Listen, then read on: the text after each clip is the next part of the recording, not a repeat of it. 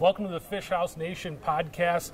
I'm in the Lindy booth with John Thelen, and what we want to talk to you about is the new baits that you came out this year, but last year too. What you guys did was pretty revolutionary. So let's start with this year's new bait. Okay. Well, I tell you what, number one, I spent a lot of time on the ice all winter long, and I've always been intrigued by different baits and baits that do different things. And when we brought out the glow spoon last year, the idea behind the glow spoon was making sure fish can see it. Not only can they hear it, not only do they like the action, but I wanted them to be able to see it. And I'm talking clear water, dirty water, high light, low light. I think it's so important in ice fishing that they see it, because what you got to remember is fish are meandering around in the winter. They're not actively running and feeding except for small, short windows. So I'm a firm believer that you've got to grab their attention more in the winter than you do in the summer. Because I think in the summer, fish, walleyes specifically, are feeding all day long. You know, in one pot of fish or another, there's always fish eating. But in the winter, I do believe there's a big period of quiet time every single day. So with that being said, I believe that you got to make sure the fish can find your bait. So with all that being said, glow spoon. What was so cool about glow spoon was we put a light stick in there, we illuminated that bait, and we made it so fish could find it, no matter what the ice conditions or what the light conditions were. This year with the glow streak, this is the brand new one. This is a lot of fun, because the thing about glow streak is now we're putting a light stick in a jigging minnow style bait so they can find it, but we're also incorporating that heavy action, that heavy rattle. When you jig the glow streak, it flies outside of the hole like that, and then it turns and it swims back. It's got a big 2/0 tail hook in the back, so you're not going to lose fish. When fish bite, they get hooked. It's got a belly hung treble hook. But like I say, the big key is that when you insert a light stick in that bait, you illuminate that whole bait. And now all of a sudden the fish can find it with that eyesight too. So now we're appealing to all their senses. So this glow streak, I mean, it's really cool. It comes in two different sizes. So you got a 2-inch 5/16 ounce, and you've got a 2.5-inch half-ounce version. So no matter where you fish, we got you covered. And the other thing I want to say is this: while it's an ice fishing bait, it's also a great open water bait. And I'm busy filming our open water TV right now for Fish Ed. And I'll tell you what, you throw this thing over the back of the boat, you cast it and rip it back, and what we're finding out is I mean, like everybody's found out with all the different minnow baits out there nowadays, it's a fish catcher. It's a fish catcher winter and summer. Now with that glow, is that something that's an advantage, you know, certain types of water, or how does that really work depending on the water clarity? Well, I guess my opinion is this. I think in dirty water, glow becomes far more important. In low light conditions, it becomes far more important. But the neat thing about the glow streak that I'll tell you is you don't have to put a light stick in it. If you're fishing gin clear water scenario, if you're in a scenario where there's no snow on the ice, when we have that early ice and we have lots of light down there, I think that when it comes down to it, the bait is just as effective without a light stick in it as it is with a light stick. But I don't think you can hurt yourself glowing a bait up, especially in the winter.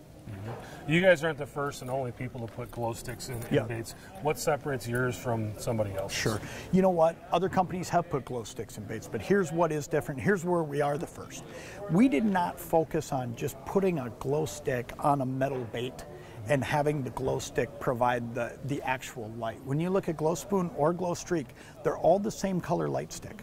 And we actually have a patented process where when we put that light stick in that bait, it shines light through in the color of the bait. So a lot of those other ones you're talking about out there, they are reliant on the color of the light stick. Okay? So you might get two different colors of light sticks. And that's what you got. You got two colors. But with the glow spoon and the glow streak, you get this whole color palette because we're shining through in the color of the spoon itself. And that's a patented process where we're diffusing the chartreuse out of that light, and we're just bringing the light through in the color of the spoon. So it's a really neat process. So it gives you 14 colors in the spoon and 12 colors in the glow streak. What are some of those colors? What's your favorites? Oh man, I'll tell you what. They're all your favorites. They're all my favorites, right? This year in the glow spoon, we developed a couple new colors. And I'll tell you why we developed these colors. If you look at last year, pink scale was the #1 selling color. Fire tiger was the #2, and that's not really a surprise in ice fishing. But what we did this year is we have a variation of fire tiger here. This is chartreuse bloodline. So you get really the the best of everything. You're going to see that red line when you put that light stick in there, all lit up against a lit up chartreuse background. This one's pink dace. This is another variation on pink. So I think when it really comes down to it, I don't think there's a bad color in the lineup. I firmly believe that the colors we've built in are good on any given body of water at any given time. There's going to be favorites that we all have. I mean, but I'll tell you, a couple of the cool ones that I think that are a little off the wall that we've done, you know, this red craw. I think that's an awesome color for ice fishing day in and day out. But nobody's really done it where it fades into a pink on the bottom. And I think that's a really neat deal. When you look at this orange color we've done, this orange perch, I think that's, you know, a little bit different. And I'll tell you what, we caught a ton of fish on this orange perch last year, everywhere we went. Now, if you ask me, what's that orange perch really emulating? I don't know. But I know this, I put a light stick in it and I whacked a lot of walleyes on Lake of the Woods on this orange perch. I whacked a lot of them on this pink shad. You know, I'm not sure what we're emulating there. But what I am sure of is they like the action, they like the rattles, and I think they like the fact we glow it up and they can find it. I don't think that fish, when they decide to eat, I don't think they take off, get to a bait and say, ooh, that's the wrong color. Okay?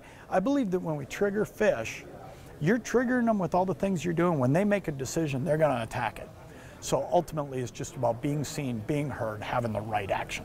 And then the color, to me, is always kind of that last thing I change. You know, I'm more concerned with getting the right action, getting the right, you know, getting the right noise. And then from there, we'll glow the thing up and play with a bunch of different colors. And I will tell you this, and this would surprise a lot of people to hear, but this is how much time we put into the testing on these baits, whether it's the glow spoon or glow streak. The glow streak's been in process for a year and a half. The glow spoon was in process for a year and a half. There was a lot of pressure to try to bring them out earlier than I did, but I wasn't convinced we had everything right about them. When we got to these colors, we got 12 really cool colors to start with, and some are really easy. Fire tiger's easy, right? Perch is easy. But getting to the right colors at the end of the day meant this. There's just as many colors that didn't make the cut because they just didn't catch as many fish in testing. And I put a lot of effort into that, myself on the ice and then with our whole entire Lindy team, because ultimately we want you to be able to buy a bait, go out fish the bait, have success with the bait. And once you do that, you're most likely going to buy more baits and you're going to catch more fish. And that's how I look at it. It'd be really easy to just throw a whole ton of colors against the wall, put them on a card and put them on pegs and people would buy them. But I'm a firm believer that if you really put the time and effort into getting it right, they're going to buy even more. So that's my take on color. Awesome. Well, a big part of our audience is the wheelhouse guys, the guys that go out and they're, I mean, you can move them around, but for the most part, those guys are kind of fishing the same spot. I think these play really well into that strategy. Talk about how these not only catch fish that are on top of you, but how they bring fish in. Yeah, the bottom line is I'm a firm believer in two things. Ice fishing is about bringing fish to you. Okay, I fish a lot from a snowmobile and a portable, and I can't move fast enough to keep up with fish. It's impossible. You know, you hear about guys wanting to drill 80 holes in a day and walk and walk and walk. I'll tell you the truth, I don't want to do that. I don't want anything to do with it. All right, I mean, I want to just bring fish to me. The keys to bringing fish to you are noise and the fish being able to see the bait. So again, you look at this glow streak. When you jig this out and it flies out to the side, it's thunk, thunk, thunk, thunk, thunk. Yeah, that rattle is banging away. We're grabbing their attention with that. That's also creating a vibration that's triggering that lateral line for that predator fish to move closer. And again, back to they can see the bait. So ultimately, yeah, for all those wheelhouse guys, I mean, I want to fish like you guys are fishing, okay? Whether I'm doing it out of a portable and I had a skid house on Mille Lacs for years. I own a wheelhouse. You just don't see it on Fish Head TV that often because it's an awful lot of work for me to do it that way. But when it comes down to it, I want to fish that way too. So yeah, the glow spoon, you know, we got tungsten rattles in that. We're making noise, making it so they can see it. So yeah, I do believe these are some of the best baits you can put down there to draw fish in. And then the last thing I would say to that is you're fishing a bunch of set lines, most likely, in your wheelhouse. There's nothing wrong with dropping a bait like this down there and just ripping it once every 15 minutes or so, because all of a sudden, well, you might say to yourself, oh, geez, you know, I didn't get anything while I was ripping it. You look over here and you got a set line going. Sure. You got a bobber down You got a rattle reel going off, and it's because you got that fish here, and as that fish was moving toward that noise, that vibration, that glow light, it runs across a fathead minnow hanging on a frosty jig or something like that, and there it goes. So I'm a big believer in doing things to bring fish to you. Yeah, what's the most optimal way to fish these? If you were going to describe to someone how to really get the most out of this, what's the way to do that? Here's what's really cool. When you look at the glow streak, you can fish it so many different ways. You can give it long sweeps, and that bait will just swim and then come back to you. But one of the neatest things is when I start seeing fish in the area, I know fish are in the area, you can shorten it up, and it'll just be short little swims, or you can just jiggle it, and this thing will just dance around down there. And because of its hook configuration with the big tail hook in the back and the single treble off the belly, it won't ever tangle up on you. I fished this thing all year last year and couldn't get it to tangle up. So ultimately you can fish it in a lot of different ways. And like I was saying, even in summertime fishing now, I can cast it out a little bit and rip it back. So really what I would say is this: if no fish are around, if you're not seeing fish on the sonar, fish it aggressively. Work it hard. Long sweeps, make it so it does a lot of swimming around and coming back. When you start seeing fish in the neighborhood, shorten everything up, okay? Once you're shortening it up, if that doesn't trigger them to bite, then just jiggle it. And remember this too, because you got a light stick in there and this thing's glowing and they can see it, you'll be amazed how often you'll come to that dead stop, and that's when you'll get smacked by a fish. They can still see it and they still know it's there. Is there anything I didn't ask you about that you really think is important we should touch on? Oh, I don't know. You know, just get a kid fishing. You know, I mean, you look at ice fishing, man, ice fishing's growing.